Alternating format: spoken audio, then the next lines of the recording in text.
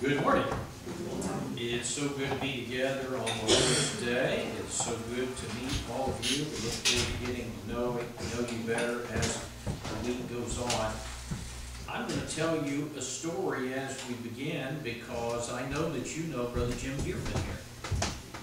When I had this accident in the early days, it required me to have several MRIs. And I am very claustrophobic. And if you've ever had an MRI, then you understand the problem. And so I went on one occasion to get an MRI, and they put me into the little tube, and they covered my eyes with a cloth, and they said, "Don't take that cloth off your eyes." And so they slid me in, and after a minute, I thought, this is not so bad. Curiosity got the best of me, and I pulled the cloth off, and I started yelling, "Get me out of here!" So they pulled me out. And we sat there for a minute, and they said, "All right, you ready to go back in?" And I said, "I'm not going back in." And I said, "You're going to have to knock me out." So later, I had seen Jim Dearman, and I was telling him about that. And Jim said, "Well, Don, they make some things to help you. You know, you can take Valium and things like that." And I said, "Jim, it's going to take something a lot more powerful than Valium to get me back in there." And he said, "Have you tried listening to some of your own sermons?" And I thought, wow, with friends like that. So y'all can tell him I said that when you see it. Have you ever wondered why there are so many different churches in the world today? So many different practices and so many different beliefs? And is it possible that all the different denominations are right? Does God approve of the kind of confusion? Does it even matter to God? That's what I want to talk about in this lesson today. Why are there so many churches? Does it matter to God? Is He pleased with the situation in the religious world today? In fact, I want to begin the lesson with this question. What if I were to ask you exactly how many different churches are there in the world today? What would you say to that? Oftentimes when I have a Bible study with someone, I ask them that question. And the answer that I frequently get is, I don't know, a lot. And that's the right answer. There are a lot. In fact, I looked this up a while back, and there are over 43,000 different churches that claim to be Christian. I want you to think about how utterly confusing that is to a person who's seeking the truth. Because you've got one church over here who teaches this practice, and another church teaches exactly the opposite. And one church says item A is sinful, another church says item A is mandatory. Who is right? Can they both be right?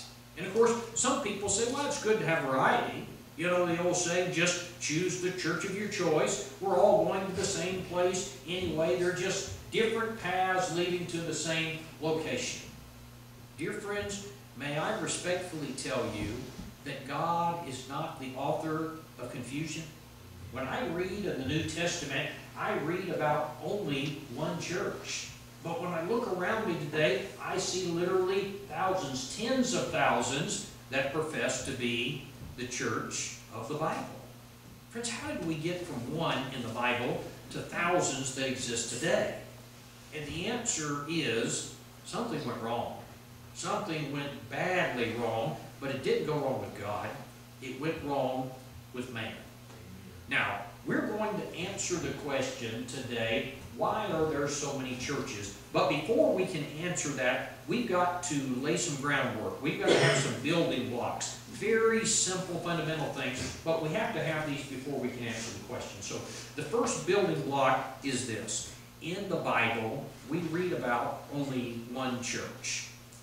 I want you to imagine with me that such a thing exists as a time machine.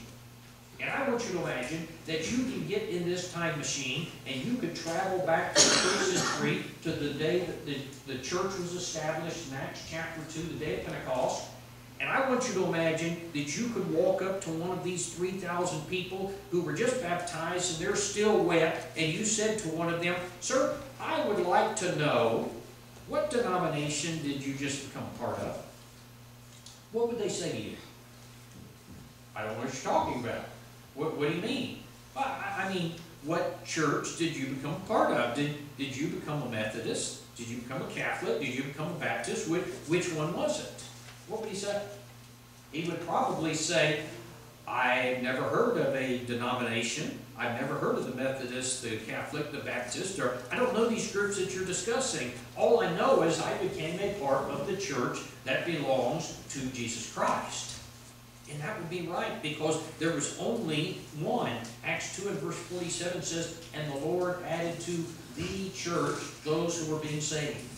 Now, that fits perfectly with what Jesus promised in Matthew 16:18. From the scripture reading today, Jesus said, upon this rock I will build my church, singular.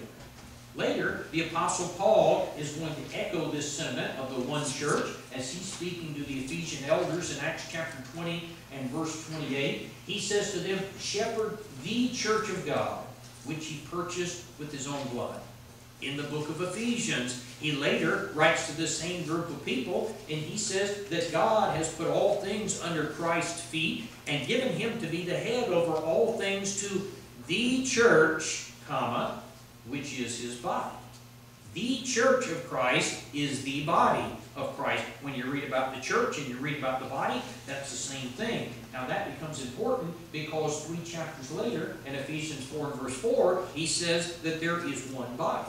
Now, if the church is the body, and there's one body, then friends, there's one church. May I tell you in a very respectful manner, when a person reads the New Testament, he is impressed by the fact that there was only one church. Now somebody says, Don, we get that. We understand there's only one church, but what we're saying is there are different divisions within that church. There are different denominations, if you will, that are all part of that one church. Would that be okay if we wanted to do that? Have different slivers, denominations, divisions of that one church? I want you to listen to the words of the Apostle Paul as he writes to the Corinth Church of Christ. 1 Corinthians chapter 1 and verse 10, he says, I plead with you, brethren. The King James says, I beseech you, brethren, by the name of our Lord Jesus Christ, that you all speak the same thing. Underline that. That there be no divisions. Underline that. But that you be perfectly joined together. Underline that. In the same mind and the same judgment. Underline that. And so, all the church, all the congregations of the church should be speaking the same thing. No division, perfectly joined, same mind, same judgment. How does that mesh with what we see in the religious world today? In the different denominations and divisions and sects. Are they speaking the same thing?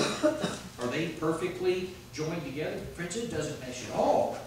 Now, more specifically, what was the problem at the Corinth Church of Christ that made Paul say this in the first place?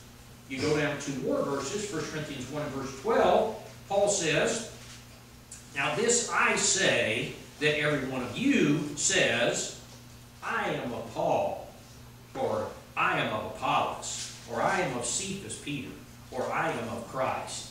Is Christ divided? Was Paul crucified for you, or were you baptized in the name of Paul? You see, some people in the first century had the seeds of denominationalism, the seeds of division. Some were saying, I'm a Christian, but I'm a Paul Christian. I'm a Christian, but I'm of the Apollos division.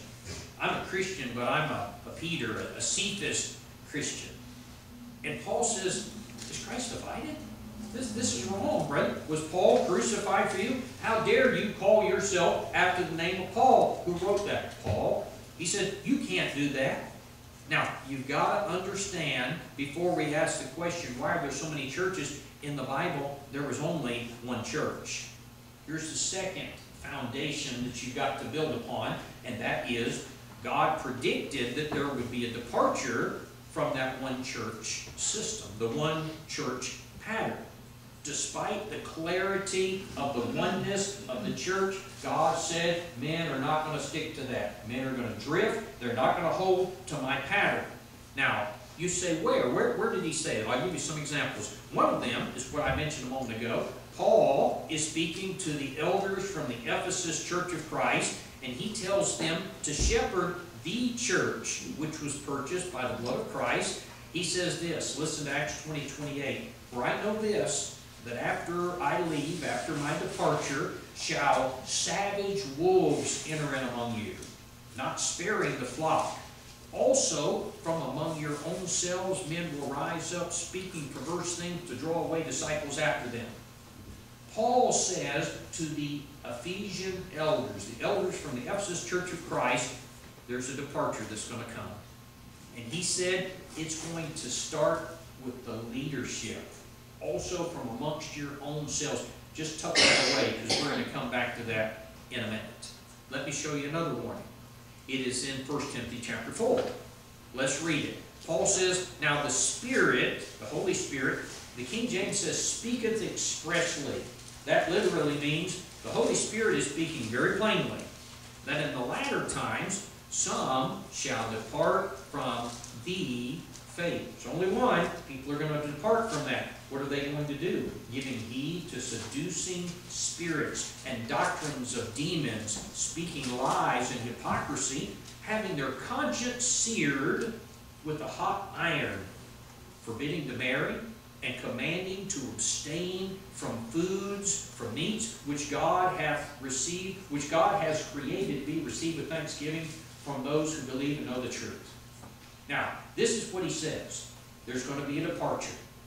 And he names two specific components of it. One, he said, they're going to say you can't get married. They're going to say that you aren't allowed to eat certain foods. Keep that in your mind, because we're going to come back to that. Thus far, what we have is this. In the beginning, there was only one church. In the beginning, the Lord said, men are not going to hold to that. They're going to depart, and they're going to teach false doctrine. All right, let's answer the question. Why are there so many churches today? How did a basic Bible belief system turn into literally thousands of denominations that exist today? Well, early on, there were splinter groups, and history tells us about the Gnostics that existed in 125, the Montanists in 156, the Manetians in 244, the Novatians in 251. So you have some small splinters, but one of the largest and most significant divisions that existed in the early church related to its leadership. Remember what Paul told the Ephesian elders? Also from amongst your own selves. It related to the leadership and a Roman emperor whose name was Emperor Constantine. Now, from the beginning of God's plan, the church was to be led by elders and then deacons who served under them. You can read about the qualifications of elders and deacons in 1 Timothy chapter 3 and Titus chapter 1. Elders were to have authority over the congregation where they were members. That's all. That's the way God established it. Each congregation was to be autonomous, that is, self-governing. This congregation couldn't tell the Church of Christ down the road, this is how you're to function, because each congregation was autonomous. But what happened is, over time, elders from this church and this church and this church began to meet together to discuss their various problems. And when you get to the 300s, there is a Roman emperor by the name of Constantine who's starting to have interest in this group of people called the Church of Christ. Now, I want you to look at this timeline we have together. In this timeline, you're going to notice across the top, this green line is going to represent the Lord's church. It's going to stay continuous throughout history. It's going to go back to the beginning in Acts chapter 2. But when we zoom in a little bit, you're going to notice this meeting that takes place in AD 313. This is a meeting that was organized under Emperor Constantine because in AD 313, he passed what was called the Edict of Milan. This ruling, this edict, this law, ended persecution against Christians. Prior to that, persecution against Christians was bad. Now you can imagine when he ended persecutions against Christians, he became popular. It got to be that the church, the rulers in the church, the elders in the church, took up with Roman and Roman leaders. And so the Roman government started gaining a lot of influence with the elders in the Church of Christ. And the end result was not good. This new relationship led to a meeting between elders in the Church of Christ and Roman officials. And in the year 325, there was something that history calls the Council of Nicaea. In this particular meeting, it gave rise to the first official departure from the New Testament church. It was at that particular meeting, the Council of Nicaea, that they took upon a new name. The Roman emperor said, we're going to call the church Catholic. That word means universal. And it's going to be the church of the Roman Empire. It's going to be the Roman Catholic Church. And they're going to have a hierarchy that is very similar to the Roman government. You can notice that it seems to be lagging here.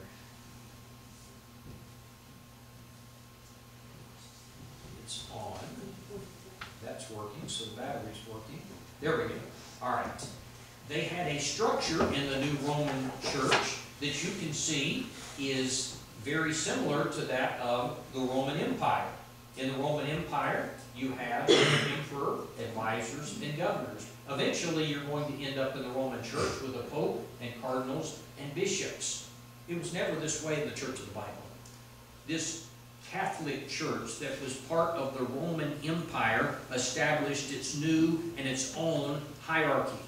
Now, Christians who were faithful to the Bible, those who stood against the newly created Catholic denomination, they were ostracized. They were persecuted. They had to meet in hiding. But history says the Church of Christ continued to exist.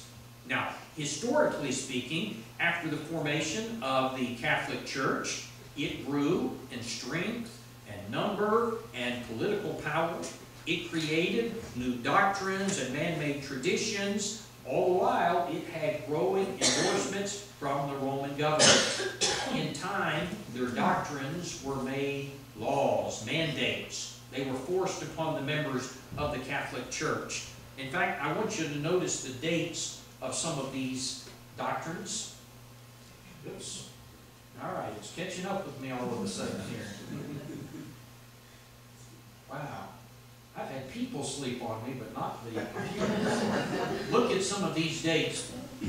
In the year AD 325, we had the Council of Nicaea. Following that, in the year 394, they came up with the doctrine of Latin Mass. That is what they called their meeting, their assembly together. In the year 593, the doctrine of purgatory was created.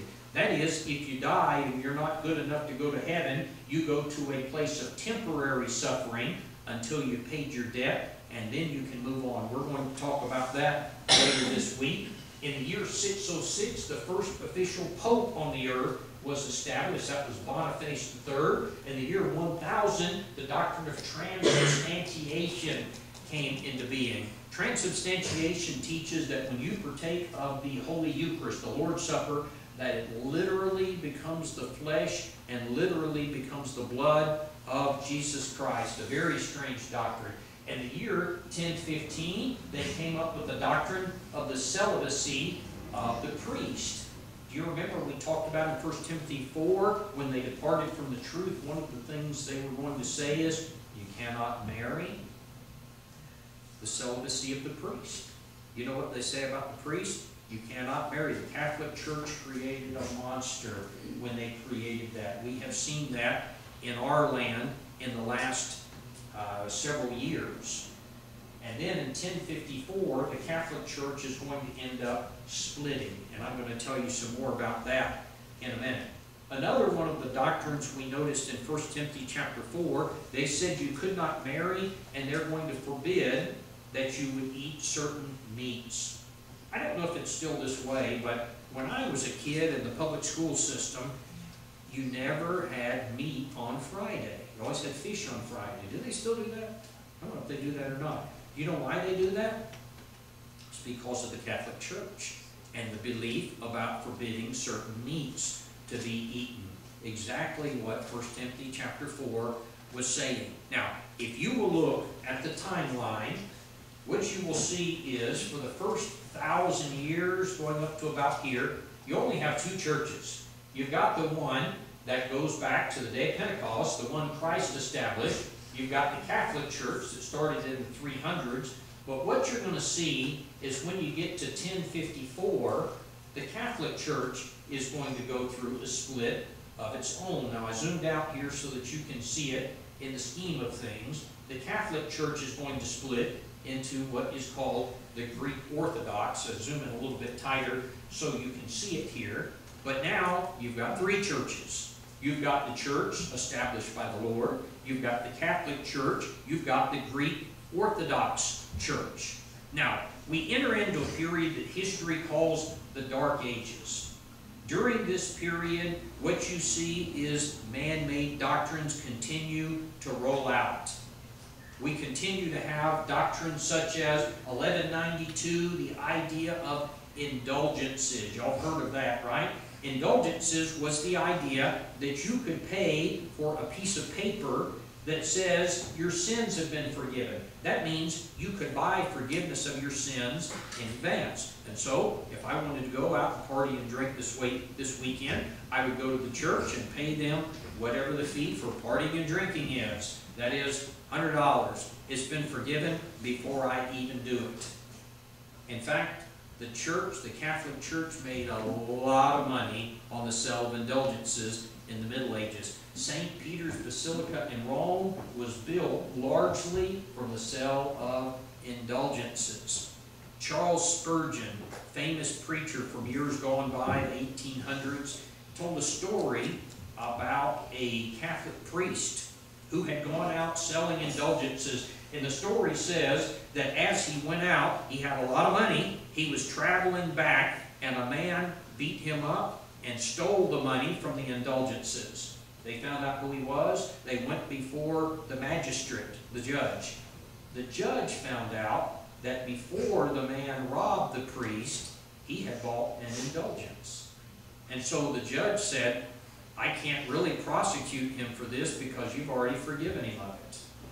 How about that? Very interesting. In the year 1215, you can see the idea of the confession booth. If you've seen this in a Catholic church building or on television, there is a booth. There's got a divider between it. The priest sits in one side. The parishioner sits in the other side. You will go and confess your sins to this human being, and he will pronounce the forgiveness of your sins, which only God has the ability to do, but that's something they created. In the year 1311, sprinkling was put in place to replace baptism.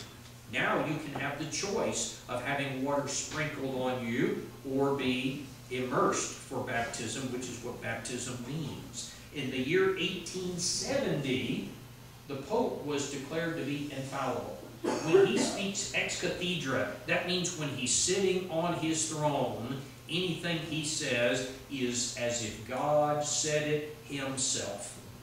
Now, when you get to the 1500s, you're going to notice there's a lot of activity on the timeline here.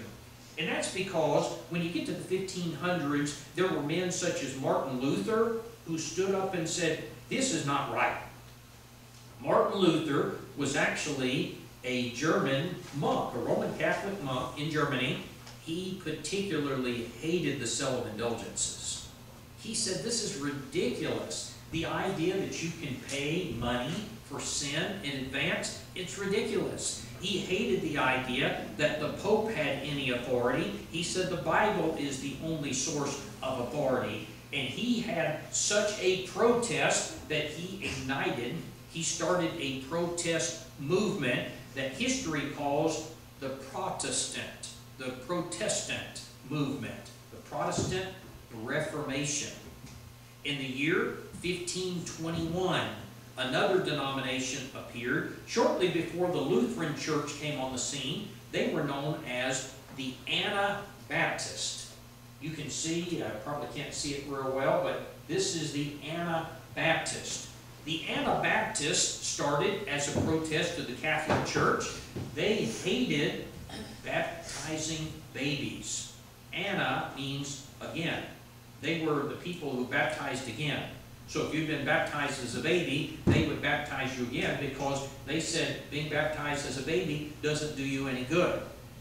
Very interestingly, the Anabaptist movement spawned several other churches. The Baptist church came from them. The Amish church, the Mennonites, the Brethren in Christ. As religious freedom expanded, denominationalism grew, and it spun into the multiple dozens of churches that you can see on the timeline, and it laid the foundation for the multitude of denominations that exist in the world today. Some of these churches began with a noble desire to go back to the Bible, to say, we've got to do right. These things are not what the Bible teaches. Let's get back to the Bible. Others began with a less than noble desire. In fact, if you can notice this, I know you can't quite see it here, but what I've got pointed out here is the year 1534 and the beginning of the Church of England. The Church of England was the result of King Henry VIII saying, I want the Catholic Church to annul my marriage to Catherine of Aragon. And the Pope said, no. And the king said, you will. And the Pope said, we won't. And he said, if you will not, I will start my own church. And he did. He started the Church of England in 1534, and it has existed since that time. And so the king or the queen of England is the head of that church. Now, what's the point of all of that? The point is, this chart, this timeline, represents a small fraction of the churches that exist today. Some began with good motives. Others had bad motives, but they were all started by men. Now, if we go back to the top of this chart, you'll see the green line represents the church that was started by Jesus Christ. It is the church that was started in AD 33 in Jerusalem. It's the church of Christ. It's the one that you read about on the pages of the New Testament. And from history, we can see all other churches were man-made. Now, hopefully, without going through 43,000 of them, you can see the answer to the question, why are there so many churches? But this is what I want us to get from this. I want to go back and be a part of the church that Jesus established. So let's ask some questions.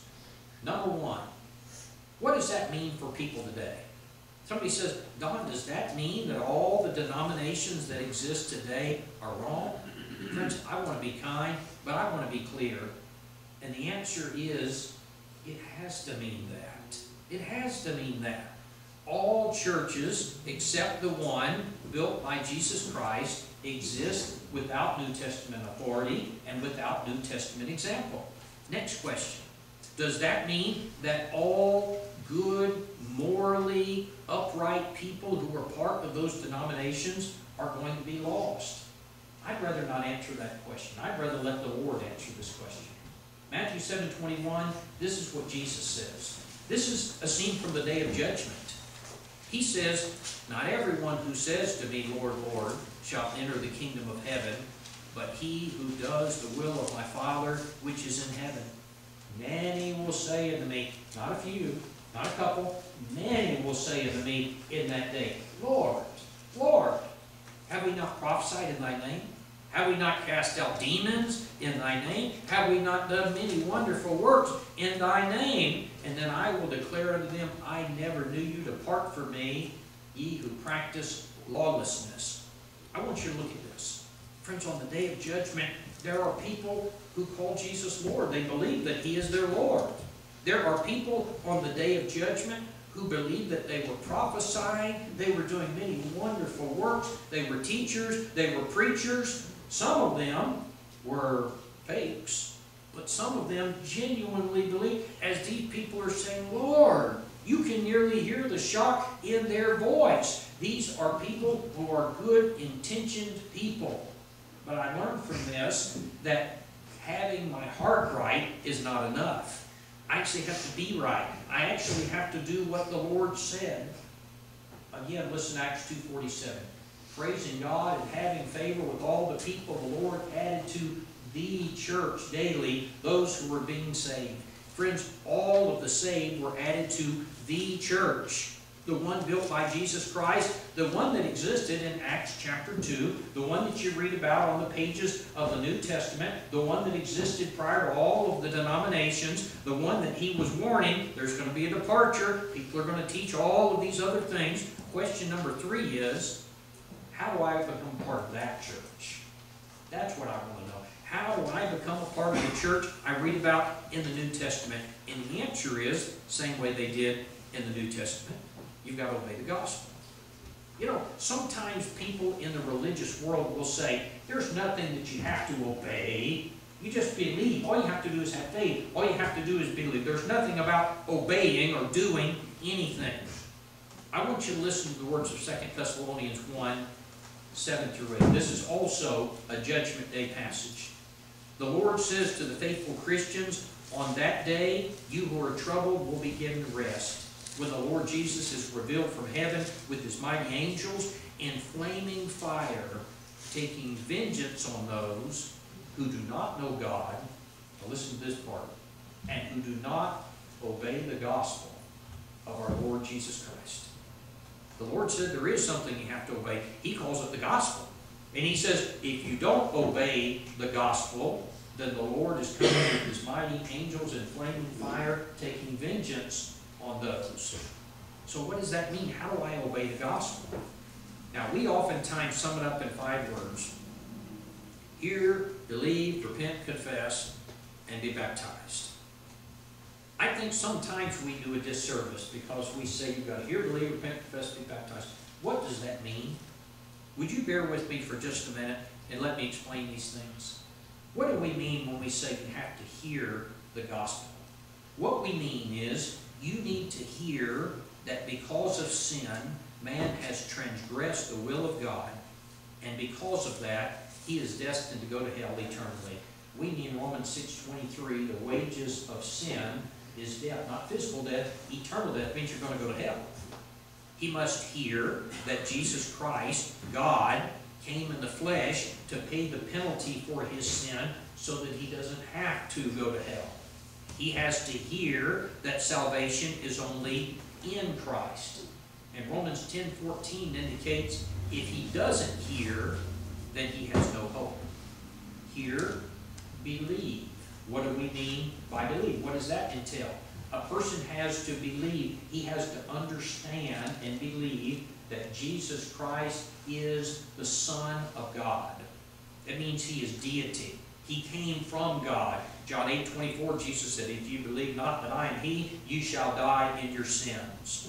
You've got to understand the deity of Christ. John 1:14, and the Word was made flesh. Who's the Word? In the beginning was the Word, and the Word was with God, and the Word was God. God was made flesh. The Word was made flesh and dwelt among us, and we beheld his glory, the glory as of the only begotten of the Father, full of grace and truth. We must believe in the death, burial, and resurrection of Christ. How it is that while we were sinners, Christ died for us, Romans 5 and 8. How that he arose, defeating death, 1 Corinthians 15:54, 55. And then Romans 10 and verse 9, if thou wilt confess with thy mouth the Lord Jesus, and believe in thy heart that God has raised him from the dead, death, burial, and resurrection, you will be saved. And friends, it is crucial that a man must believe and understand the body of Christ. 2 Timothy 2:10 says that salvation is in Christ. How can you be saved in Christ if you don't know what it means to be in Christ? If you don't understand the body of Christ? Hear, believe, repent. Tomorrow night, the sermon is about repent, or maybe Tuesday night, Monday or Tuesday night, the sermon is about repent. What does that mean? Acts 17 and verse 30, truly these times of ignorance God overlooked, but now commands all men everywhere to repent. A short definition of repentance is this: a change of mind that is brought about by godly sorrow that results in a reformation of life. That means I hear the gospel and then I believe. What am I believing? What I've heard. I've heard it and I believe it, and it pricks my heart. That is, I'm going to go to hell. And it changes my thinking, and I think, I'm not going to live that way anymore. I want to go to heaven. It's natural. You see the progression? I hear it. I believe it. It works on my mind. I repent, and then I confess it. What am I confessing? I'm confessing what I heard and what I believed. What's the Bible say about the confession? Romans 10 and verse 10 says, with the heart man believes toward righteousness, and with the mouth confession is made unto or toward salvation. That doesn't mean you're saved at the point of salvation. It takes you unto, toward salvation. In Acts chapter 8, Philip teaches the Ethiopian eunuch the gospel, and the Ethiopian says, see, here is water. What hinders me from being baptized? And Philip responds, if you believe with all of your heart, you may. In Acts 8:37, he said, I believe Jesus Christ is the Son of God. Sometimes we call that the good confession. Listen carefully to what I'm about to say. That is not the good confession. Why do I say that? I believe Jesus Christ is the Son of God. That is not the good confession. That's just a summary of it. The good confession is all those things I've heard and all of those things that I believe, but I summarize it when I say I believe Jesus Christ is the Son of God. Because if that is true, all the rest is true. But I have to believe all of it. And I've heard all of it, and I believe all of it, and what I'm saying is, I believe every bit of that. And I'm going to summarize it with the words, I believe Jesus Christ is the Son of God.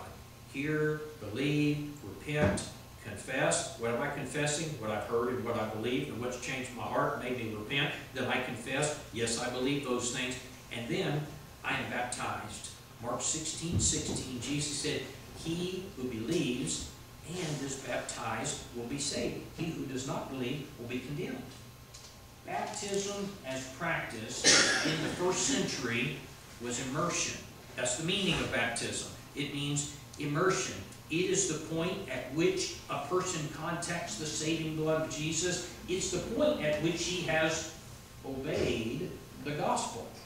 Romans 6 and verse 3 says, do you not know that as many of us as were baptized into Jesus Christ were baptized into his death?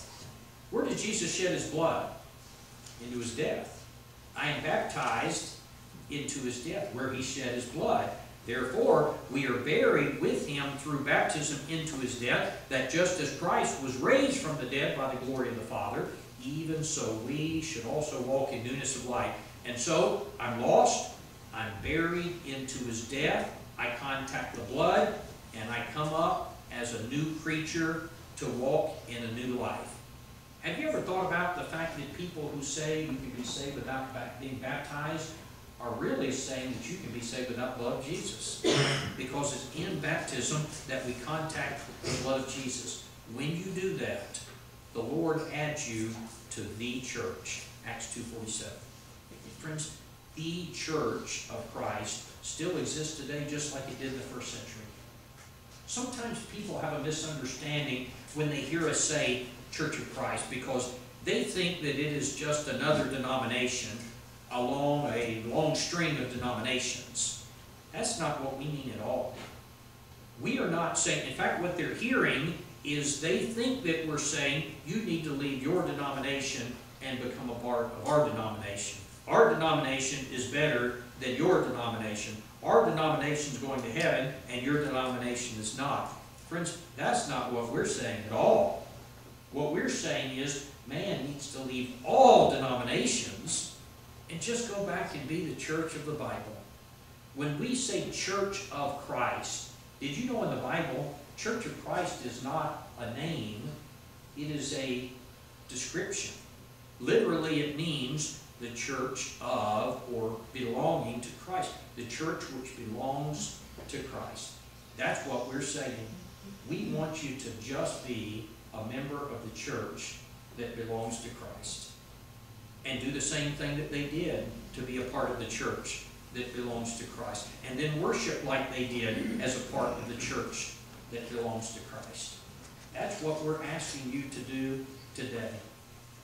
If you go back to the top of the chart and you see the line, the Church of Christ that was established in Acts chapter 2 still exists after all these years, and we can still be a part of it. And still today, it is the only place where salvation can be found. Maybe today you want to be a part of that church.